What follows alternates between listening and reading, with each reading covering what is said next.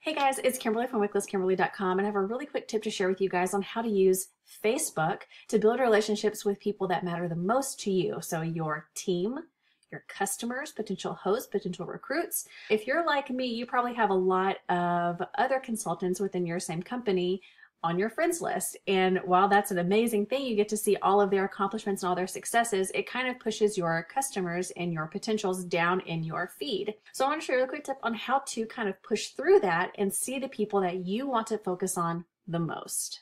Now, you may have noticed in your notifications popped up and said something like, so-and-so said that she worked at blank with you. Do you want to update your work history? What that means is that that person is putting you into a custom list. And that is what I'm going to be showing you how to do. Now, you are looking at my homepage of my Facebook, and right over here, you have your favorites, your groups, your apps, and then right down here where it says friends.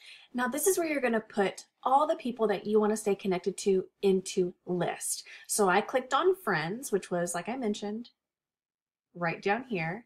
And then you're going to create a list.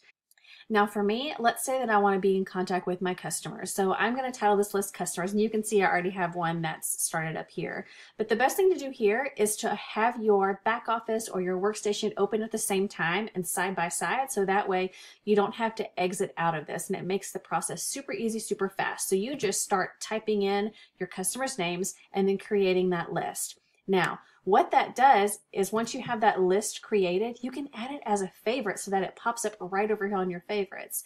So I can see that I have at least 20 new posts from my customers that I need to go through and see what's going on in their lives, engage, comment, like, share, anything that's going to bring value to their Facebook. Now, another really cool thing with this is that if you have a custom list of recruits or hosts, you can type a post, and let's say it's for whatever type of join special you have going on or something that you want very specific people to see. You could type your post about your join special and then come up here to where it says friends, and you can change the audience of who's going to view that. So if you don't want to bug your friends list about your specials or any type of business that you have going on, you can have it geared just to those people. So you can click on friends, more options, and then you can choose who you want it to go to. So only those people on that list will see that post.